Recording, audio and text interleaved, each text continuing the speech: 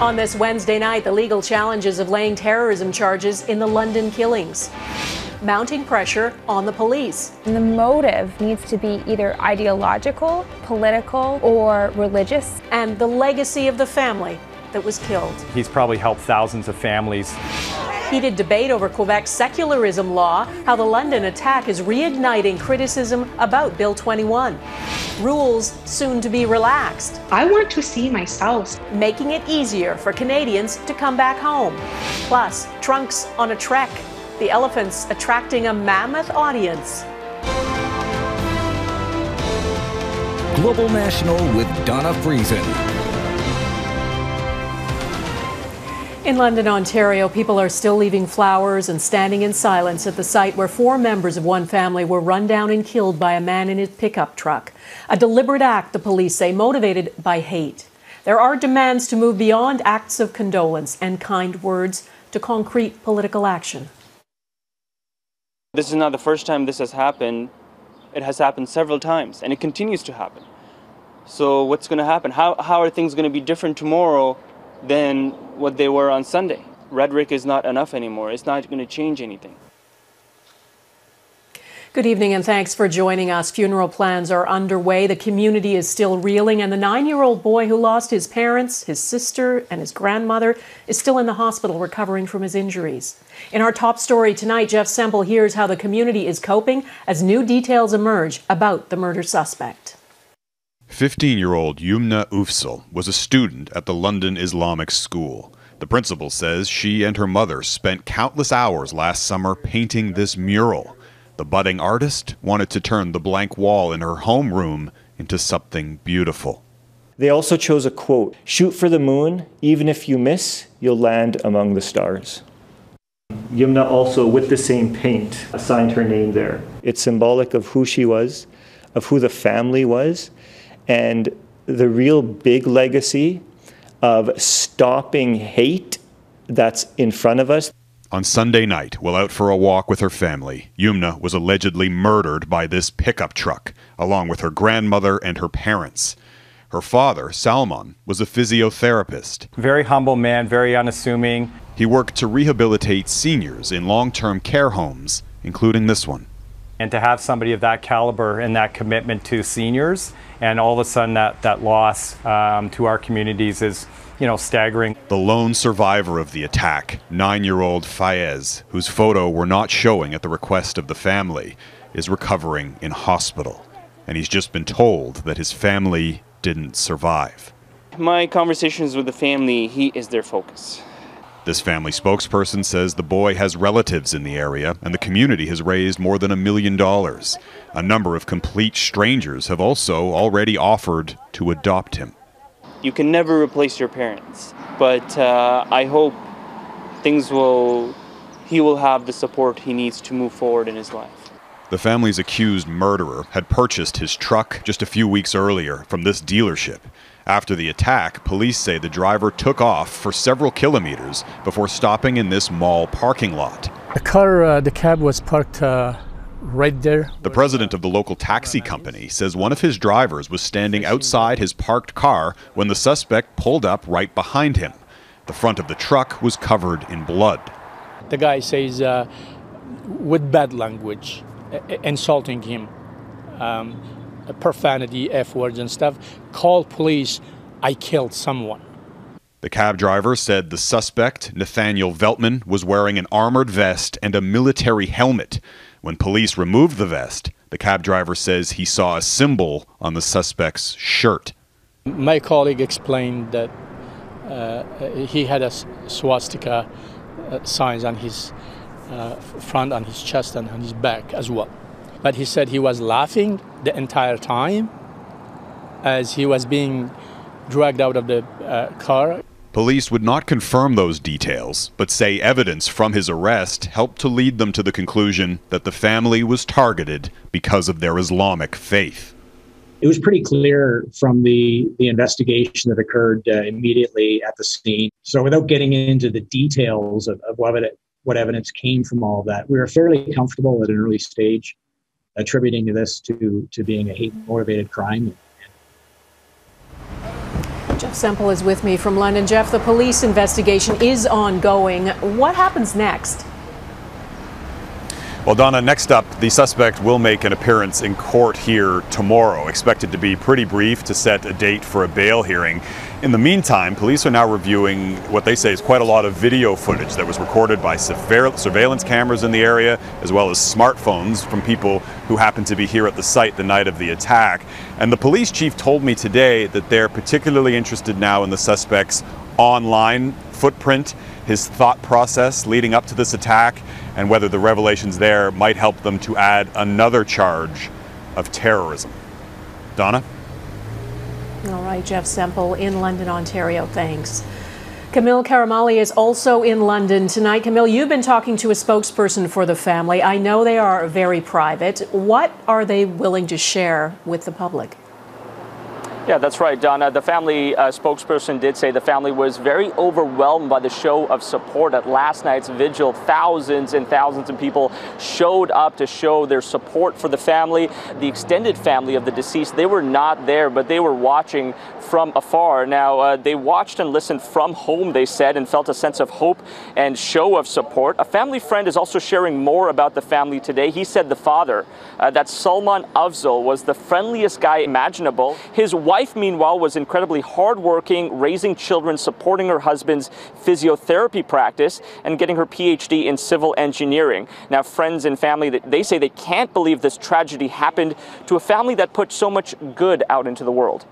But when it happens to a family like that, it's that much more, painful that these people who only did good to society, they only did good to others, they were the ones who got the consequences of this hate. Kamil, you've also spoken to the imam at the mosque in London, and while he's grateful for all the support, he is calling for more concrete action. What did he tell you?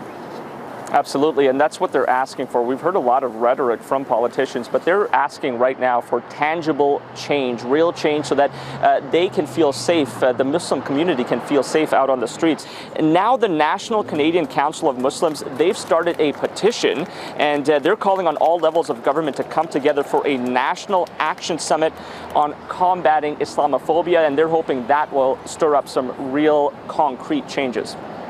If they're making promises and if they say that there are going to be changes, then that is our expectation. Because this is not about politics.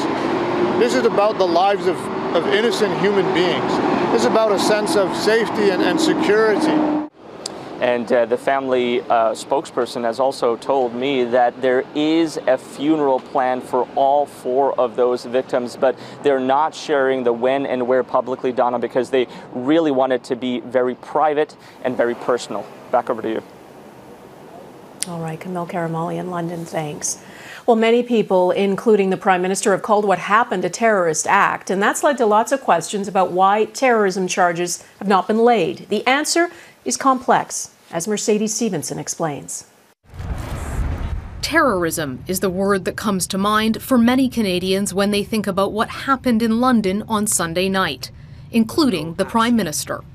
This was a terrorist attack. Public or political sentiment is not the bar for laying a criminal charge, though, no matter how clear-cut it might seem. The Quebec mosque shootings that left 6 worshipping Muslims dead. The Toronto van attack targeting women that killed 10 people. Or the stabbing and vehicle rampage in Edmonton in 2017, inspired by ISIS. Violent acts that appeared to be inspired by clear beliefs, yet none led to criminal terror charges. So, what does it take?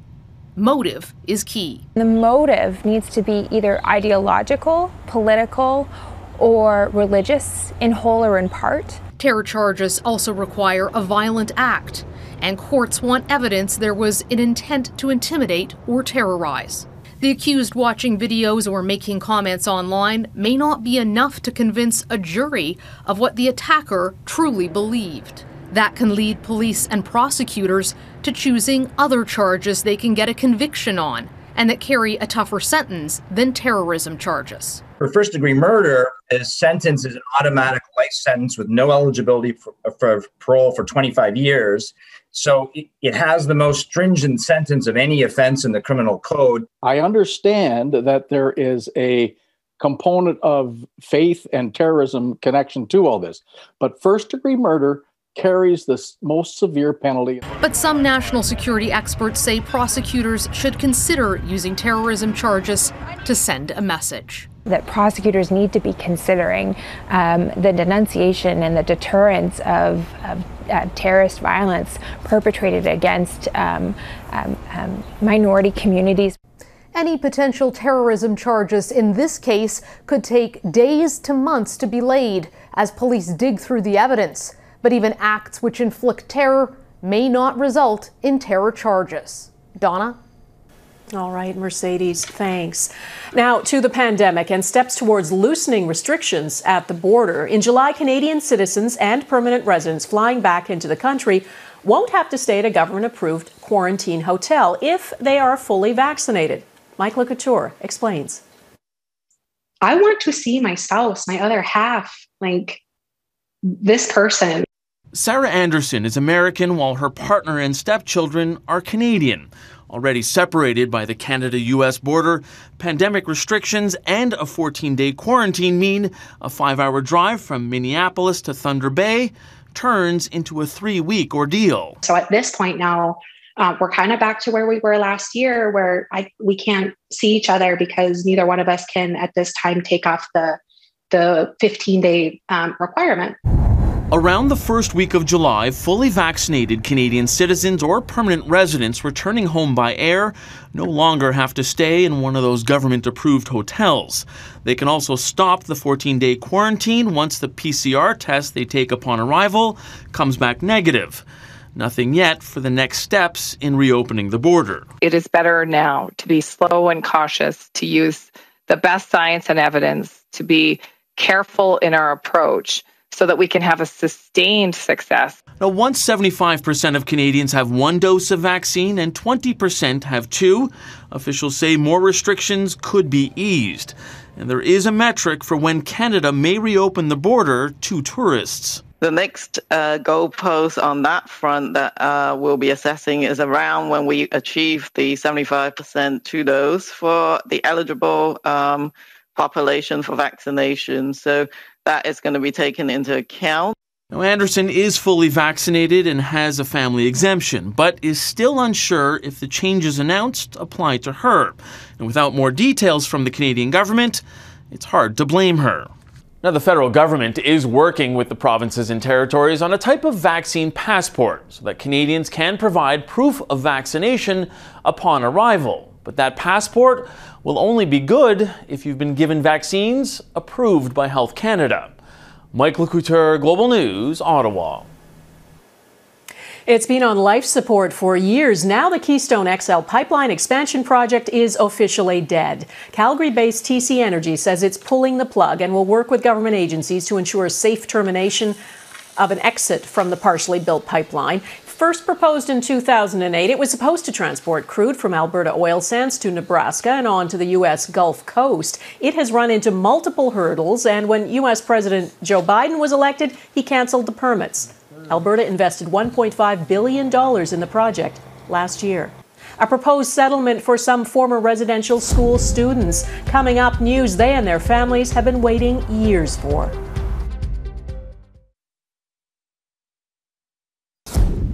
The other children and I were physically and verbally abused for speaking our native languages. The staff told me that speaking Shwet'suwet'en was a heathen activity. That's Deanna Jewell. She was a day student at the residential school in Kamloops, BC. It robbed her and thousands of other Indigenous children of their language and their cultural identity. She's one of many day scholars, kids who went to residential schools but lived close by and went home at night. They've finally reached a proposed settlement in a class action lawsuit against the federal government. David Aiken explains what they'll get and what it means not just for survivors, but for their descendants. Dina Jules was the third generation of her family to be sent to the Kamloops residential school. She started there when she was 7. I endured 5 years as a day scholar and 1 year as a resident. These years were the dark ages of my life. All the students, be they overnight residents or day scholars who went home each night, were treated the same, beaten and abused if they used their own language or acknowledged their own culture. They called me a pagan and dumb Indian and told me that I needed to become more white. We were children. We did not deserve the treatment that I received from the priests, brothers, and the sisters. Now, Dina Jules, Charlotte Gilbert, and between 12,000 and 20,000 other day scholars or their descendants will receive a one-time payment of $10,000 as compensation for the harm they suffered, the result of an out-of-court settlement in a lawsuit that dates back to 2012. I became disconnected from my family and community. I lost language, my cultural pride, and my own identity. In addition to the individual compensation, the federal government will set up a $50 million fund to be managed by Indigenous leaders for other reconciliation projects. It is my sincere hope that this will unlock a healing process for all those involved. But even though the day scholars class action suit is settled, government lawyers still oppose residential school survivors and Indigenous children in several other lawsuits. The NDP, along with Indigenous advocates, say the federal government should do what it did with the day scholars, pull back the lawyers and settle. David Aiken, Global News, Ottawa. Still ahead, can you condemn Islamophobia yet try to pass a law that critics say stokes it? Ahead, a deeper look at Quebec's Bill C-21.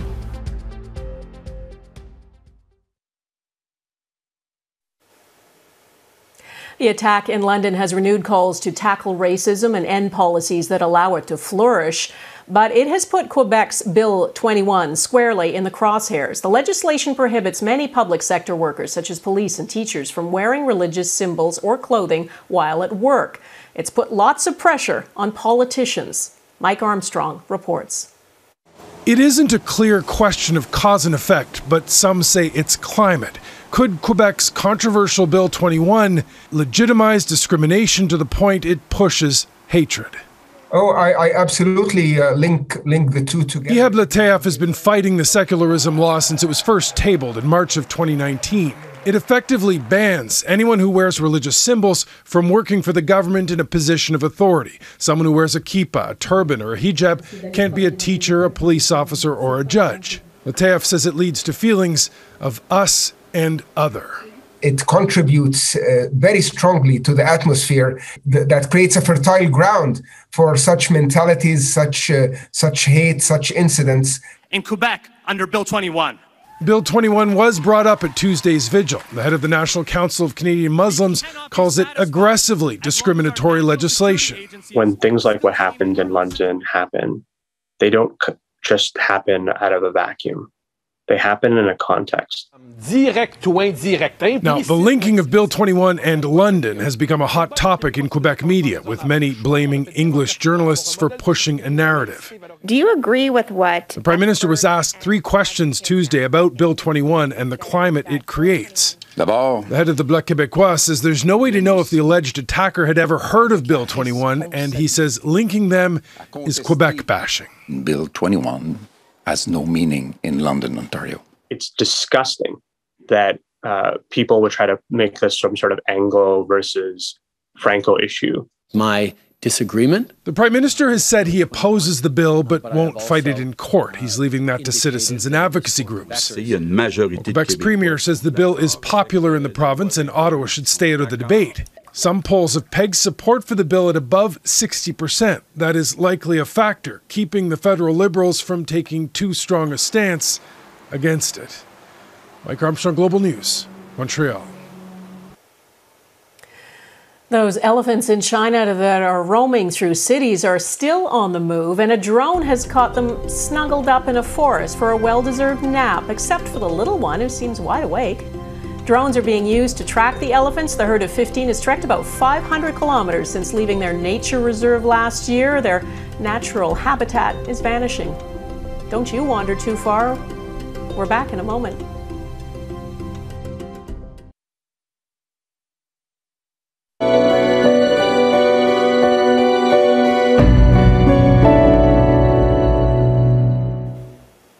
We have reported on attacks motivated by hate far too often, and every time we hear the refrain, never again, then it happens again. There is much that has to change and much we all have to learn. Each one of us is part of that process, and it includes listening, even if what you hear makes you uncomfortable. We leave you with voices from London, Ontario. Inshallah, healing can come out of this through the prayer Allah has guided us to say. Assalamu alaikum. Faith is at the heart of the reason we are here today. It was faith that was targeted, and it is in faith that we draw strength. We are always Canadians. We're always together. We're always united. This minority hate that is out there is not going to overtake. Love is greater than hate, and hate can be overcome.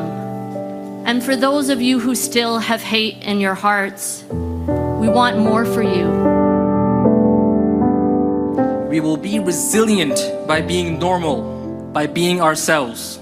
We will heal. My sister would not have wanted us to live in fear with wearing our hijabs. She would have wanted us to be proud of our identities. She would have wanted us to unite together, to stand for what is right. I'll leave you with the words of Yumna, my student from last year. She said, "I want to leave a legacy." She proceeded to paint a mural in the mosque that reads, "Shoot for the moon. Even if you miss, you'll land among the stars." It's symbolic. It's symbolic of who she was, of who the family was, and the real big legacy of stopping hate that's in front of us, the journey we're about to take, is the real legacy that they left.